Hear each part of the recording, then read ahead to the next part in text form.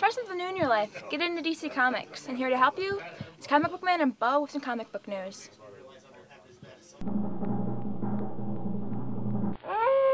We love comics, and we want you to love comics. Episode 82, The Wussies of St. Clair. Hey folks, Comic Book Man here. Welcome once again to my video outhouse. It's time for DC News number 82. 82, and 82 is coming to you from this place, Alternate Reality, which is located at the intersection of 111th and Kedzie in beautiful downtown Mount Greenwood. Alternate Reality, where all new comics, including all my DC comics, including all my first issue DC comics in September, which we're going to get to in just a second, are always 15% off every day for everyone. I don't know if you've heard or not, but BC has this crazy ass plan. What plan? They're coming to Chicago to talk to you and other retailers specifically about this really nice new plan. Comrade, would you like 2 bullets or 3 with your gun when you blow your brains out?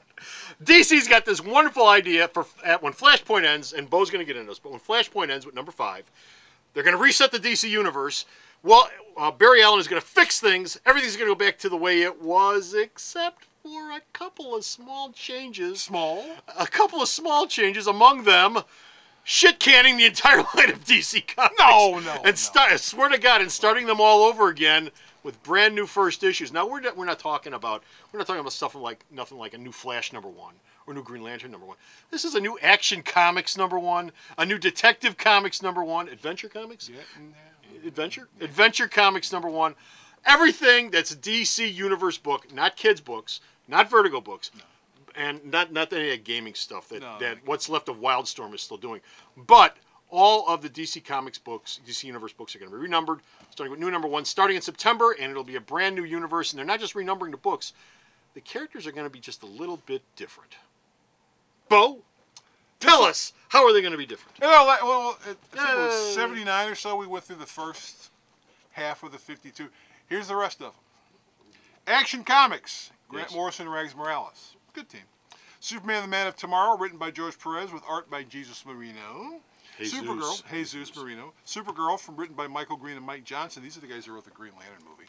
And drawn by Mahmoud Assar. Superboy from Scott Lobdell, who's writing 3 books for the new DC Universe. Thank you, Bob Harris, for hiring your buddy. Drawn by R.B. Silva and Rob Lean. Blue Beetle from Tony Bedard and Ig Guara. Suicide, I don't know. There's a bunch of new people. Suicide Squad from Adam Glass and Marco Ruby, with a team composed of Harley Quinn, Deadshot, and King Shark. Stormwatch, Paul Cornell, Miguel Sepulveda, featuring Jack Hawksmoor, Midnighter, Apollo, and of all people, the Martian Manhunter. Oh. They'll be hunting down heroes. Is he actually going to look like the Martian Manhunter? Yes, he's going to look from exactly Brightest like the Day, Martian. or is he going to have the collar? And everybody's got a collar. He's still wearing the swimsuit. Oh, Jim Lee likes collars. Okay, so everybody gets a collar except for the new Martian Manhunter, who had a collar before in that stupid outfit. What does he need a collar for? He remember the last time they had him before when they killed him. He wore that crummy uniform. Anyway. You got Blackhawk from G.I. Joe's Mike Costa and Flash's Ken Lashley, a guy who hasn't worked since Flash 1 through 6 years ago. Another friend of Bob Harris. Thank you. I'm glad they're bringing Blackhawk back. Yeah. A Sergeant Rock and the Men of War from Ivan Brandon and Tom Derenick. It features the great grandson of Sergeant Rock in a modern-day story.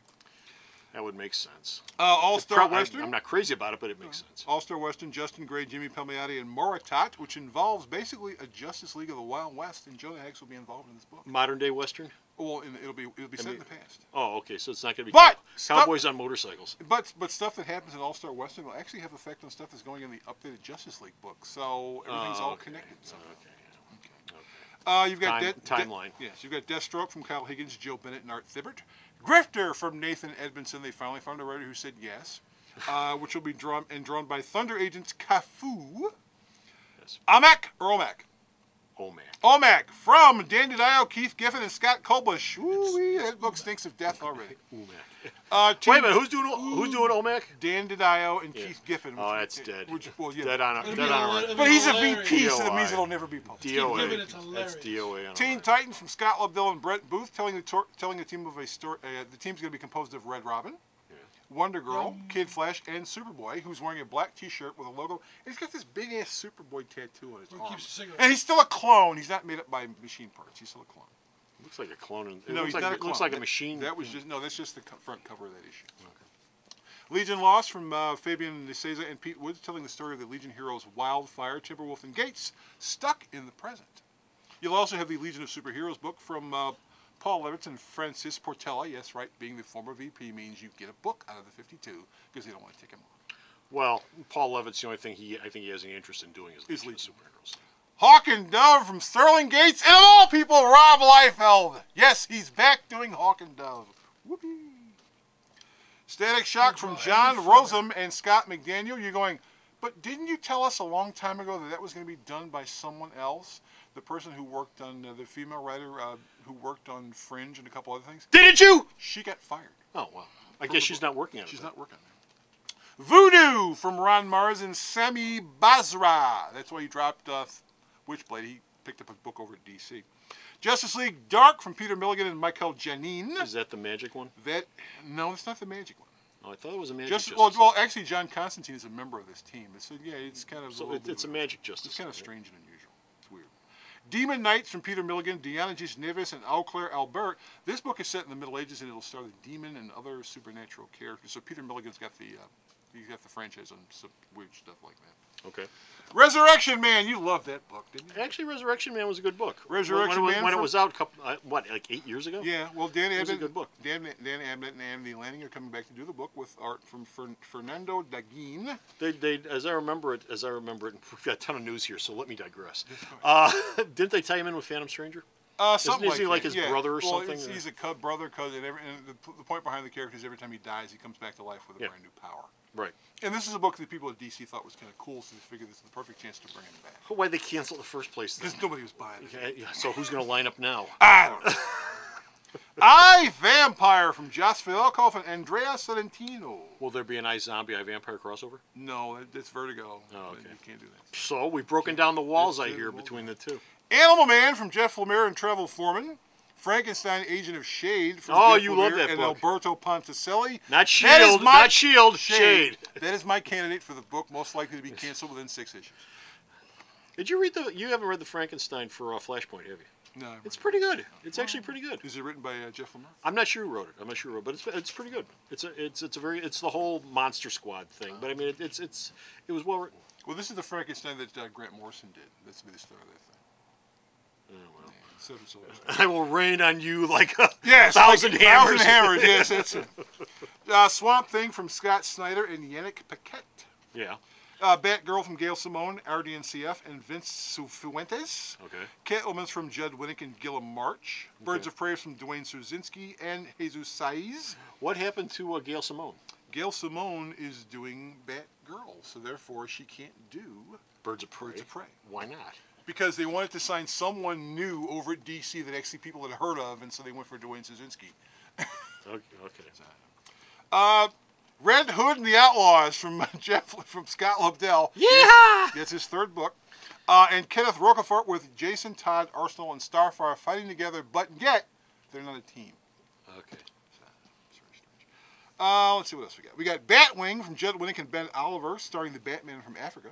I've heard about that. He's one of the members in Batman Incorporated. Okay. Oh, I don't know. That's another book that I don't think is going to last for long. It's an African American. It's just weird. Batman they're trying to expand the brand. Well, yeah, I mean, they're really big on diversity in this whole thing. Okay. Well, they have been for a while now. But you got Batman from Scott Snyder and Greg Capullo. Yeah, that's right, Spawn guy. He's wandering over and doing Batman. Detective Comics will be written and drawn by Tony Daniel. Okay. Batman and Robin from Peter Tomasi and Patrick Gleason. The same guys are already working on the book, so they're not going anywhere. They're just sitting there. Batman, The Dark Knight, still from David Finch, and yes, even though Finch told Newsarama they weren't starting over, I guess someone called them on the phone and said, yes, you're starting over. Will issue 3 get out before the new issue 1 comes out? The first arc will be on the stands, finished and completed before the first issue shows. Because the first arc 3 issues? The first arc is going to be whatever they can get done. Well, all this stuff is supposed to debut in September. Well, but we're doing this in June. 3 hasn't shipped yet. How long is this story arc? Well, the fine folks at DC went to David and went, we need to get this thing finished before this new one starts, so you're not drawing the other 2 issues. Oh, okay. They took it away from him. Okay, got it. Jay Fabak is doing it. You've also got Nightwing Okay. From Kyle Higgins and Eddie Barrows. Now, for those of you who are wondering about Batman Incorporated, yes, the current series will end with number 10. and that'll be it. And then Batman Incorporated will come back again in 2012, and Grant Morrison and artist Chris Burnham will basically do Batman and Leviathan, which is this big thing that Morrison's been playing for Batman since he took it over. And Morrison says once he's done with that, that's it for him as far as Batman's concerned. He's done all he could do with the character. Okay. The new status quo, by the way, of all this stuff is one Batman. Yeah, one Batman. Bruce Wayne. A lot of, people were about 50-50 with two Batmans or one Batman. About as many people bitched about being two Batmans as people bitched about, why isn't there just one Batman? Why can't we have two? Why can't we have one? Back and forth. I hate two. I hate just having one. And DC is coming down, I think, with just one Batman for one reason and one reason only. Nightwing is floating around out there and nobody's doing anything with it. After the Nightwing series, the original one, was canceled, they shuffled him back over into the House of El, and you had a Kryptonian Nightwing for like 3 years, who was basically a placeholder for the name. And now that that's over with, you've got the Nightwing franchise floating around some more, so... Dick Grayson slapped him back in the costume. In the Nightwing book, Dick Grayson will be wearing the costume again, and he'll be based in Gotham City. Yeah. No Blüdhaven, huh? No Blüdhaven. Yeah. No Blüdhaven. The first arc has something to do with him basically taking over the running of the circus that his family owned. Now, the big bitch I've heard about these reboots creatively is the lack of women who are writing any of these books. Gail Simone apparently got shafted on this. She's like the only female writer. Yeah, she's the only female writer. And she was taken off of Birds of Prey, and she's doing Batgirl, like you said. And she's doing one other book, isn't she? No, just that. Just one book? Just one book. Just one book. That's one of the big bitches I've heard about this, is the lack of female writers. I mean, considering how much they're reaching out for diversity, they're sort of ignoring, the female voice. Felicia Henderson was supposed to write the Static Shock book. Yeah, she got canned. Yeah. So that would have been another female writer. So that's been a big... The Brits are getting a lot of work done. Great. Paul Cornell and Peter Milligan. Now, to back this wonderful change-up... Yes! To back this wonderful change-up, DC, this is balls to the walls, kids.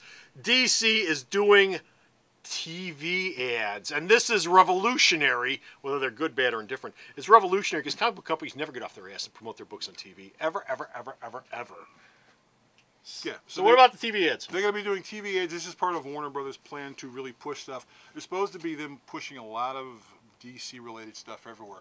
The Green Lantern film just opened now in some places, apparently not across the street. There are a lot of Green Lantern Pepsi bottles and cans out there because they want to take advantage of the fact that they own the characters. But you'll be able to see these ads on TV, and I'm assuming in movie theaters as well, because they want... The idea behind them doing the ads is they want to bring in new readers to comics, and they figure that if they run these ads Which is on a TV, great idea. People will sort of fall into the idea going, well, let me go to the store and check this thing out. Which is a great idea. Of course, if they run them at 4 o'clock in the morning. Well, yeah, when you're going to do commercials, what's the point? They're going to run them whenever they're going to run them, so it becomes a question of what shows are you going to buy them. Run them during the news! September is usually when the regular fall TV series starts. Yeah. So common sense would suggest you run it on... Run it during the fall. Run it during the fall for premieres and stuff. Now, Superman is the one getting the big overhaul in this. I've been saying for a while that Flashpoint, the reason Flashpoint happened isn't because DC had this big hard-on to revamp the DC universe. It's because DC is losing Superman, essentially, big chunks of Superman, to the Siegel and eventually the Schuster family in the lawsuit unless they get their act straightened out legally. So, DC can do a Superman, Warner Communications can do a Superman, but not the Superman that we all know and love and care about, but a much better, improved version of Superman. Tell us about the much better, improved version of Superman coming from Grant Morrison and Rags Morales. Well, Morrison and Morales' Action Comics takes place 5 years before the rest of the other books in this new relaunch. Okay. It's basically establishing Superman as the first superhero in the DC universe. This version of Superman. Yeah, this version of Superman. In the promo art that they've seen, he's wearing a regular pair of pants. He's got a T-shirt on, which has a logo on it. Now, in Superman Man of Tomorrow, it'll take place in the present modern-day universe. Also, for Jim Lee and Jeff Johns' Justice League book, that book will be taking place 5 years before what's going on in the other books as well. So, but it's more. And there's a video out there of Morrison talking about how cool he thinks Superman is, and so. This will probably be a more mainstream version of his All-Star Superman. It won't be as goofy. But well, I'm glad he thinks Superman is cool because he ain't doing Superman in this. He's doing some bastardized version of Superman, which isn't his fault because this is what he's being given to do by DC. This is what we have the rights to use and do. Here, Here, make something nice out Do of something this. with what we have here to work with. Here, you see this pile of crap? Make a silk Mold purse it out into of something, Yeah, Grant. make an apple pie out of it. And he says, So I'm not going to dump on Grant Morrison for this. This is Warner Communications' big foobar from top to bottom. Apple is going to be doing something with this, the computer company. Not, well, the deal is the fact that all these books, when they launch in September, they've got to be day and date digital, which means Yeah. they've got to be available on iPads, which also means DC's got to have all. means I'm going out of business. Well, no, not necessarily. All the 52 books, the first 3 issues of these books have to be in the can by September because, unlike you have a comic book deadline, you got a shipping date. Yeah. Comic books in both shipping dates. Yeah. In order for these books to be available on the iPad, they've got to be in the hands of Apple to approve when they're supposed to come out. So, if you are late on a book, you will get canned because the books have to ship on time. Okay. So watch it. You're going to get fired if you don't get them in on time, creators. Well, Jim Lee's been drawing Justice League for a while, so at some point you just basically go, you got the first 3 issues in, okay, let's bring in somebody else to do the next arc, and you keep coming in to do a rotation stuff. Now, conspicuously absent from all those books that we've talked about up until this point is Justice Society. Where the hell is Justice Society at? They don't exist. Really? Superman's the first superhero. Yes. There aren't any older superheroes. Superman was the first, and he's the only superhero at that point. So there are no superheroes in World War II? There is no Jay. No, there's no Jay Garrick. There's no Jesse. Well, who's the other guy? Max Mercury. There's no early. Well, none of those characters Alan exist. Scott. There's no Alan Scott. None of those characters exist because Superman is the first and only superhero when he shows up. Superheroes will pop up after he arrives, and so the older characters don't exist. So, for those of you who remember how the JSA was shunted off into Ragnarok after the last crisis, go in there again. They're gone. You're going there again. They're gone. Wow, that was depressing as hell. So that's it. We're done. We're finished. We're out of here. We got no more DC news, and you know what? I really don't want to hear any more DC news after all that. But you can go to the store's website and check out all the DC news that he sends me that I post up. And where's that at? Where's it at? Sarah knows all this stuff. www.myalternatereality.com. Tell your friends. So, stop off at the store's website and check out all the DC news that Bo sends me. I post up till next time. This is Comic Book Man And Bo. saying... Where are them 52 books at? I want to see them now. Now! I don't buy any of this for a minute. Bye! The Video Outhouse is brought to you by some of the finest people willing to work for free. This is a list of some of them.